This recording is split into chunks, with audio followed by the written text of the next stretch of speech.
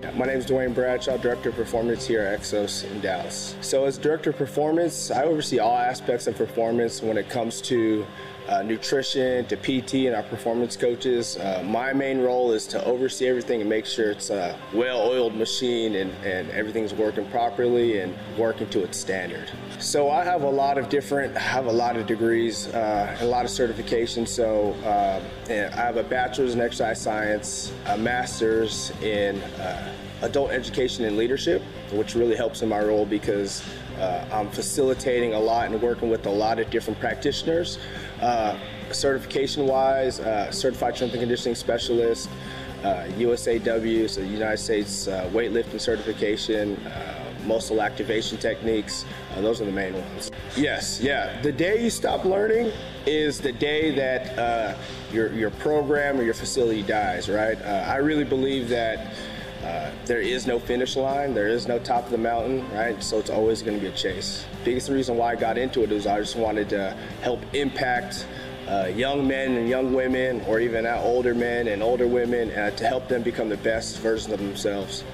So for me, the most rewarding part is when you get a young athlete and they just don't know how to move, their self-confidence isn't always there, and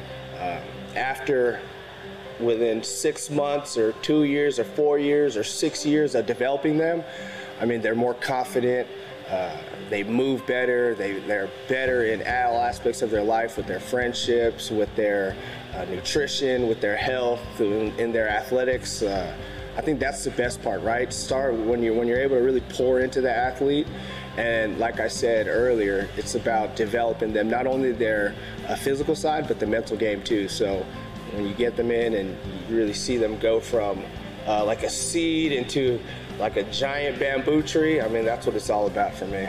Because it's all about competing to be the best version of yourself. It's competition, people always think it's about me versus you and trying to beat down somebody else, but competition is really about you versus you. So, and that's in all aspects. So it's not just about being the best in your athletics, but it's in all aspects of your life. So no different in the classroom, you got to be a competitor. Because you think about when they're building their robotics and they're building these things, it's a meticulous process and a small process, and the same thing with that is no different than when building an athlete, right? You're going to take those same principles into building an athlete.